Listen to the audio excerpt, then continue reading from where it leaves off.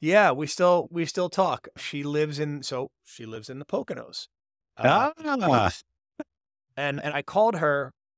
She went radio silent for a little while, and I think COVID did that to a lot of us, to maybe all of us. So we lost touch. Called her a couple months back, and I just shared, I was like, "I just need you to know how much that probably silly conversation to you, how much that changed my life." And it was really cool to see how that affected her and to let her know the impact she had. Because that's the funny thing about humanity, is that sometimes what seems like an innocuous conversation or comment to us, it's really weighty to somebody else. I have a buddy who we were together for an event several years back, and he was telling me that he was getting engaged, but didn't buy into the whole wedding rigmarole and the cost of getting this venue and the caterers and the this and the that. And he ah, thought, keep in mind, this guy's a CPA, so he's very focused on these types of things.